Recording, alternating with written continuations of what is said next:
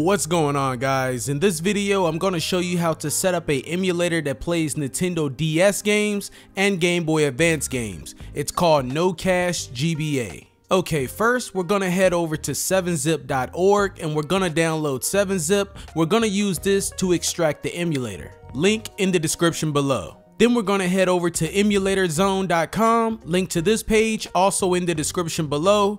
And if we scroll to the bottom of the page, you will see your emulator, NO GBA 3.05. Go ahead and click on this and your download should start. I now have the emulator downloaded and I have saved it onto my desktop. Now we need to extract the emulator. So what you want to do is right click on this zip file, go to 7zip and extract the NO GBA.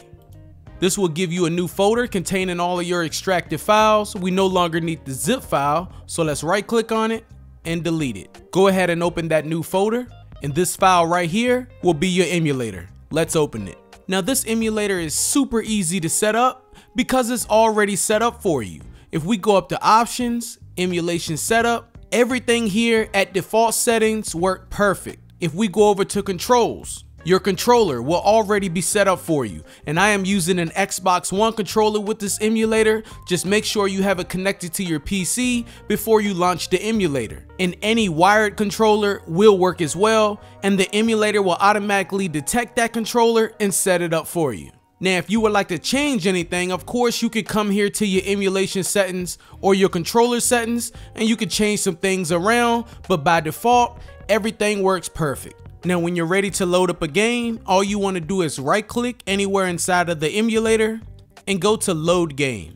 Locate your Game Boy Advance games or your DS games. I have some Game Boy Advance games right here. We'll load up Mega Man 02.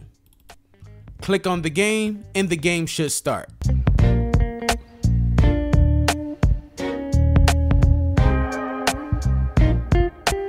If you want to load up a DS game, same thing. Right click, load game. Go ahead and locate your DS games on your PC, and I'll load up Pokemon Black.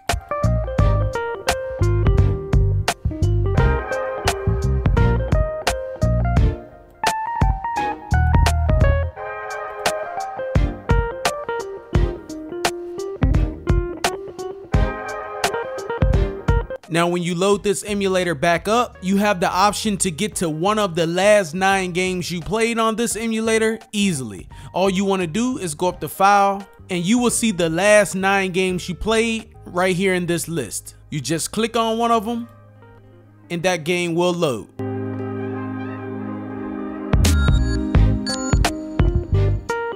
Now if you want to go full screen, right click and select full screen.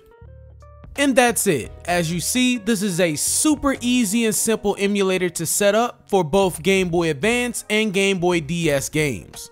The only thing I don't like about this emulator is that there is no upscale feature. So if you found this video helpful, leave a like and subscribe if you haven't already. And I will catch you in the next one.